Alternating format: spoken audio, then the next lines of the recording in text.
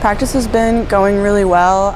Preseason has been going really well too. We've got Texas coming up, and so preseason's kind of cut short, which is, interesting. It's kind of new to us. We've never had the opportunity to go to Texas, so I think that's really exciting, and it'll give us more practice. So I think something that we've always kind of had to work on and is still really important is like the fundamentals.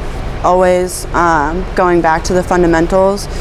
If you can't pass and catch, then you can't really do much else. So that's always something that's really important. And then, just working on that team chemistry and kind of knowing how each team member works and how they play, that's going to benefit us in the long run. So yeah, I think we're working a lot on, right now we're working on plays and just kind of getting specific kind of structures of offense. So not necessarily even plays, just like how to work off of each other and just benefiting from like the basic passing and catching and gives and goes and all that kind of stuff.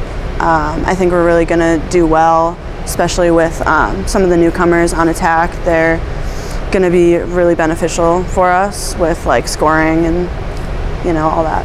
I'm hoping to achieve, just like Tina said, winning more games is always exciting, but also, having, again, team chemistry, really having like a positive team atmosphere is super important to me, and I think it's super important to the team.